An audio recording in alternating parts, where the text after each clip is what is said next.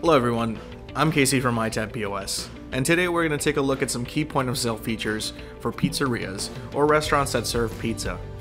Let's dive in. I'm going to start the day by clocking in. Once I'm clocked in, I'm ready to start inputting orders. A table for 2 just walked in, so I'm going to put them on table 4. Let's head on over to our pizza category and take a look at what we have. Here's my selection of pizzas. I have a build your own pizza option at the beginning, and the rest are specialty pizzas with the toppings all pre-selected. Let's build our own pizza first. The first thing we want to know is how big of a pizza. The serving sizes shown here are entirely customizable to your preferences.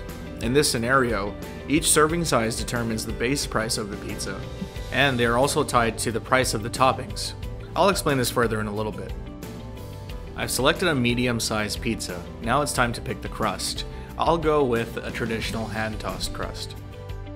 As for the pizza sauce, I'll go with a classic marinara.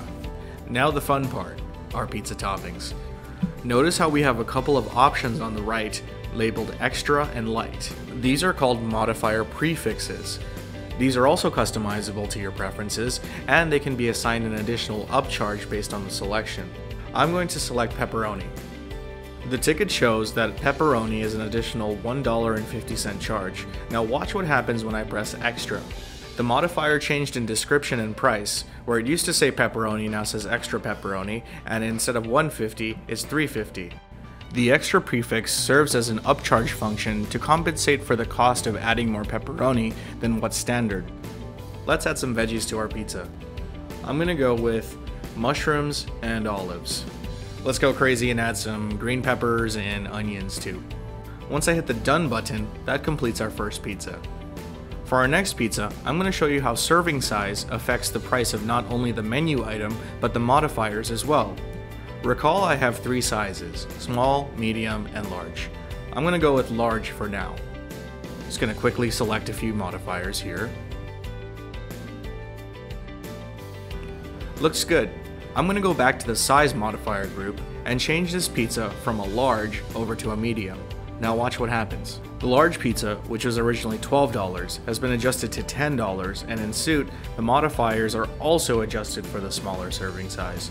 This is because all the toppings have a tiered pricing structure relative to the serving size itself. This is a convenient feature in the event where a major modifier or serving size has to change. You don't have to go back and re-enter the whole thing again. Let's move on to another exciting feature called Pizza by the Slice. Pizza by the Slice is a feature exclusively designed to make it easy for your staff to customize a pizza by the slice or quadrant. I've went ahead and selected the crust and the sauce.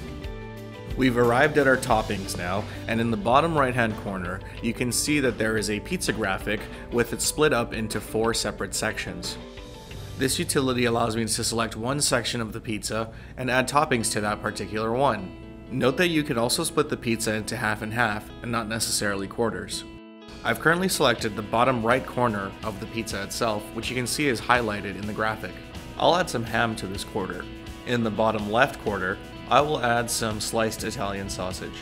As you can see, the ticket reflects where the topping should go on the pizza. In addition, the price of each topping has been automatically calculated. Imagine if you had to do this all manually. You'd have to take the price of the topping relative to the size of the pizza, then divide it by the portion you're adding it to. You'd have to do this for all the toppings, and then somehow indicate where those toppings belong. With iTab, everything can be done in a few clicks. The order is complete, so we can send the order to the right kitchen printer by pressing the order button at the bottom. The customer just handed me the total in cash, so I'm going to hit the payments button to take us to the payment screen. From here you could add gratuity, discounts, and select the type of payment the customer provided. From here I'm going to select the cash button, and we can see that the total on the bill has been satisfied. Once I hit the submit button, that takes us to our receipt screen. You'd then ask your customer how they'd like to receive their receipt, either by a text message, email, or a printed copy. And that's it. If you'd like to learn more about what our system can do, be sure to check out the other videos on our channel, and subscribe for more future content. Have a great day, everyone.